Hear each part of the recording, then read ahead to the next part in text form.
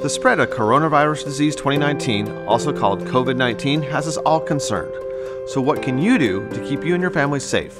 Well, the same good health habits that prevent other viruses like the flu also prevent the spread of COVID-19 and decrease your risk of getting sick. Cough into a tissue or your elbow, not your hand, then wash your hands.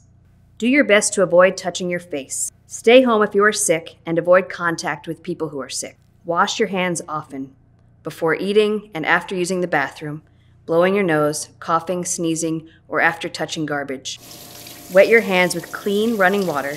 Turn off the tap and apply soap. Lather your hands by rubbing them together with soap. Lather the backs of your hands, between your fingers, under your nails. Scrub your hands for at least 20 seconds. Need a timer? Hum the happy birthday song from beginning to end twice. Rinse your hands well under clean running water. Dry your hands using a clean towel or air dry them. Help us prevent discrimination or stigmatization by sharing accurate information. Viruses don't discriminate. For more information about COVID-19 virus and safety tips, we suggest the Center for Disease Control website, cdc.gov.